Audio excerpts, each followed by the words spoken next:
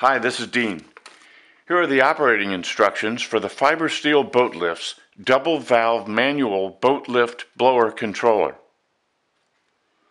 First, make sure you have the power cord plugged in and you have power.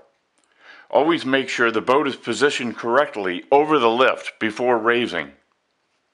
To raise your lift, simply open the valve handles to the open position and turn your blower switch on. Once your lift is blown up to the level that you want, turn the blower switch off and close both the valve handles. When lowering your lift, simply open the valve handles, allowing the air to escape, and the lift will drop down. Always remember to blow your lift up at least to the water surface area when there is not a boat on the lift. Return the handles to the closed position.